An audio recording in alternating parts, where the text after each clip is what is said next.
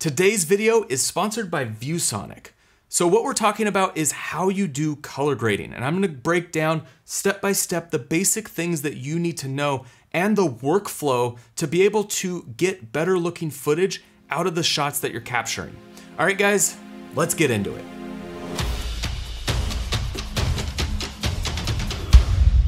So what I want to do in this video is demystify the process of color grading.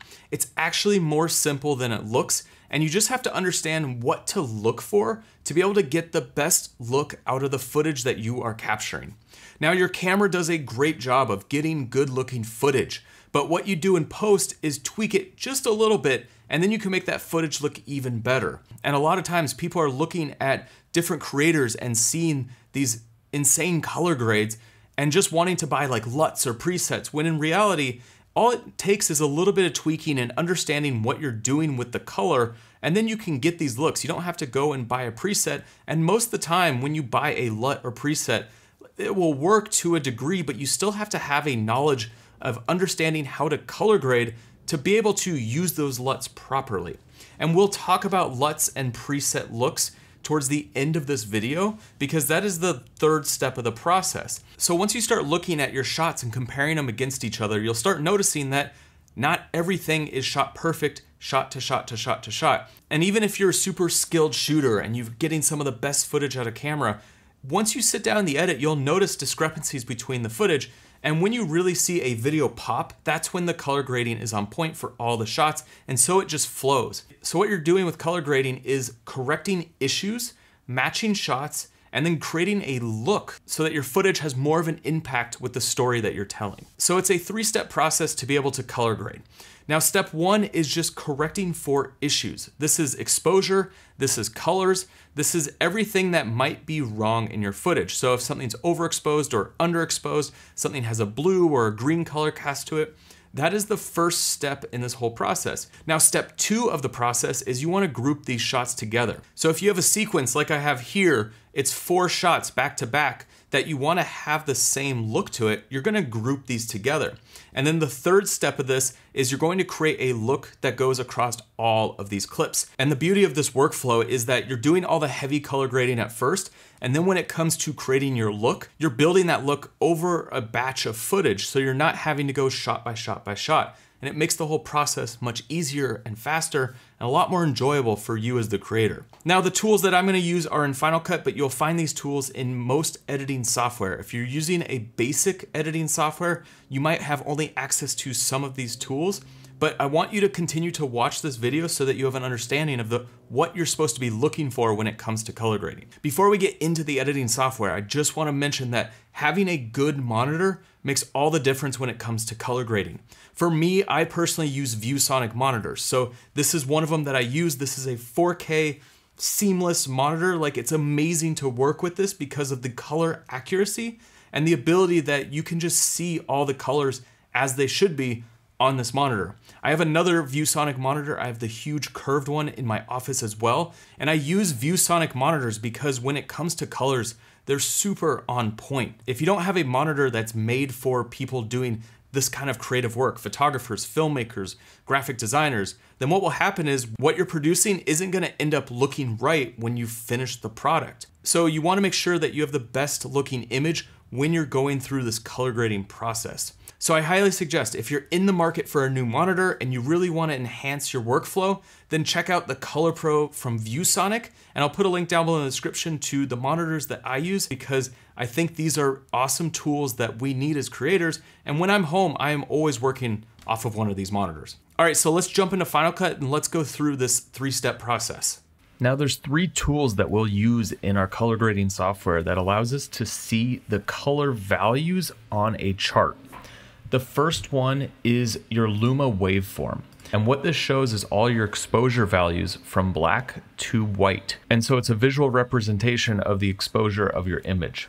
Now, the second tool that we're going to use is our RGB parade. So this is showing your Luma waveform, but it's broken up into your red, your green, and your blues within the image. And you're going to use this to help balance the color of your footage out. Now the last tool that we're going to use is the vector scope, and this shows all the colors within your footage and it puts it on this disc-like graph. And the image in the center is your trace, and the further away from the center, the more saturation towards that color. So you can see in this footage right here, it has blues and yellows in it with a little bit of reds. So you can use this to help match the colors in your shots and also the intensity of the saturation. So if something has a lot of blues in it and it's highly saturated in the blues, you'll be able to visually see this here on the graph. Now let me show you a shot that needs corrected. In the Luma waveform, you can see that all the trace is at the bottom of the graph, which means that this footage is underexposed. Now on the RGB parade, you can see that the red channel and the green channel are pretty even, but the blue channel is spiking, which means that there's a blue color cast on this footage. And then on the vector scope, you can also see this because all of the saturation and colors in the image are pushing towards the blue channel. And so looking at these graphs, you can see exactly what you need to do. You need to fix the exposure and you need to fix this color cast that's happening on the footage. Okay, so let's just do a quick grade of this shot of me and an elephant. So this is super dark, so it needs to be properly exposed. The tools you have at your disposal are your master, which is gonna affect all the exposure values in your footage. You have just your highlights, you have just your shadows, and then you have your midtones. And so you're gonna use all four of these tools to properly expose your image. Start by pulling the highlights up, and you just wanna make sure that you're not overexposing here at 100. So parts of my neck might start exposing eventually, but we're also gonna play with the midtones to bring up the exposure. And it's gonna brighten up the image as a whole. Now we'll keep our shadows near 0, and then we'll use our combination of playing with our midtones and our highlights to get an exposure that looks much better. And you can see that on our graph, all the exposures are slowly drifting up the more that we play with our highlights and our midtones. And typically I don't touch the master when I'm doing these grades. I use a combination of my shadows, highlights, and midtones. And you can see here, this is before and this is after. The shot is now properly exposed. Now also with this, because I shot with less saturation, I'm gonna need to add some saturation here. So depending on which color profile that you're working on, you might add saturation in this part. So you can pull up your vector scope and you can see where your exposures are lying. This looks like the color is pretty good. We don't have a crazy color cast on this. We got some blues, we got some greens, and we got some yellows, which is true to this footage. I'm gonna pull up my saturation and you can see how those are all expanding from the center. And I'm just gonna pull that up to my liking. So I like it right around there. It's not super saturated, but it's not super desaturated. So let's pull up the RGB parade, and now we would work on a color cast. So just looking at this footage, everything's pretty close. It might have a slight green tint to it, so I'm gonna put a little bit magenta into it. And that's using your tint tool. And this goes from magenta on one side to green on the other. And then on color temperature, you have either tungsten or daylight. So that's your blue, your oranges, your greens, your magentas. So let's go back. I'm gonna add a tad of magenta into this. And that looks pretty good for the first shot. Now let's do another shot that has a blue color cast. So we're gonna go through that same process. I'm gonna pull up my Luma and I'm gonna do a quick fix on the exposure. We're gonna pull up our vector scope and I'm going to add a little saturation to this. And this is where you can see where we have a major issue going on. Everything is pulling towards the magentas and the blues. So that means our color balance is off. And you can also just see that by looking at the footage.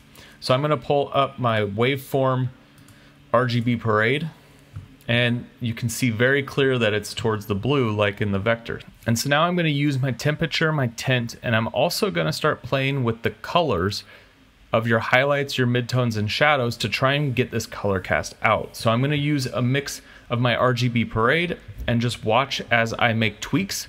And then if you're working in a sequence, you can start comparing this to another shot that you have and start working on getting the color as close as possible.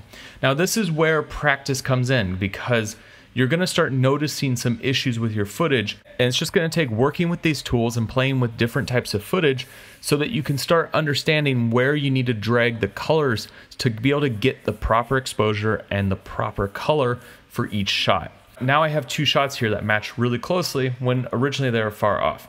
So step one is your basic color grade, and step two is group these shots. So I'm gonna work with these shots together and group them so that they all have the same exposure so that we can move on to now step 3.